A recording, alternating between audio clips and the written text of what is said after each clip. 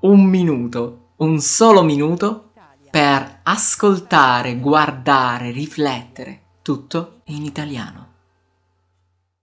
Qualunque lingua, qualunque cosa noi vogliamo imparare, ci sarà sempre una fase in cui ci sentiremo come Tarzan.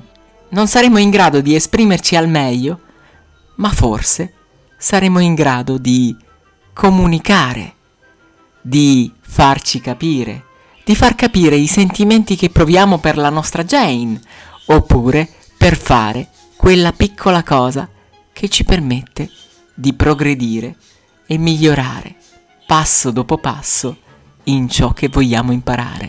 L'importante è comunicare, ricordiamocelo. Italiano in Italia. Per imparare l'italiano con un italiano in Italia.